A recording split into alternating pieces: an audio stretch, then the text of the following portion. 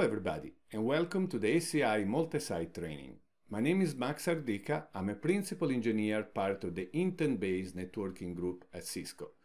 My partner in crime and companion for the whole duration of this training is Joe Ezersky, who is a product manager part of my same team.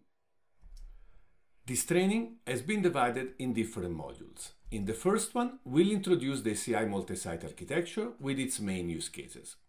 In the second one, we will then discuss the deployment consideration for the network that is used to interconnect the different ACI fabric, which usually take the name of inter-site network. In the third module, we introduce the Multi-Site Orchestrator. We will see that the Multi-Site Orchestrator, also referred to as MSO, is the main actor in the ACI multi-site architecture and is used to provision the tenant policies. In fact, the following module will then cover the best practices to provision the tenant policies from MSO. We'll talk about how to deploy schemas, how to deploy templates, and how to push this configuration to the different ACI sites. In the last module of the training, we will then go under the hood of the ACI multi-site architecture.